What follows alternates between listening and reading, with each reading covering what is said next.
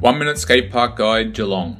Positioned on the foreshore of Geelong, this skate park is by far the most architecturally pleasing skate park that I've ever seen. It's also nice to warm up skating along the beachfront. Now let's talk about the skate park.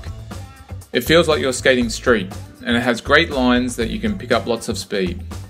All the transitions are wedges. There aren't any Bézier curves in this skate park. All the grinds will be done on edges because there's also no round grind poles to be found at this skate park. So with that in mind, if you come here, you're coming here for a street skate. One thing that I did love about this skate park was the massive drop-in wedge. You can generate a lot of speed from it. So I give this skate park 3 VBs out of the 6-pack.